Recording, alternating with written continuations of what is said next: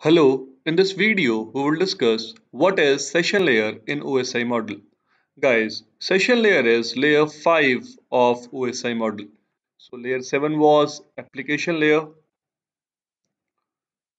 layer 6 was presentation layer, now we have session layer. So what is basically the use of session layer? So for example, this is your computer. In your computer, you have your web browser. In your web browser, you are trying to access google.com.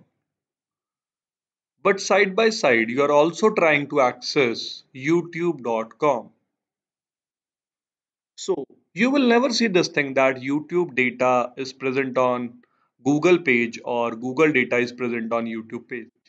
So the request for a particular session will be retrieved in a particular session. So you can say with google.com you have maintained a session, and with youtube.com you have maintained another session. So these sessions are basically differentiated at transport layer with the help of port numbers.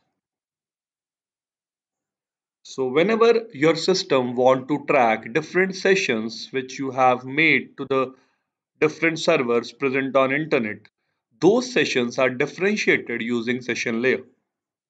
So guys, in this video we have discussed what is session layer of OSI model. Thank you.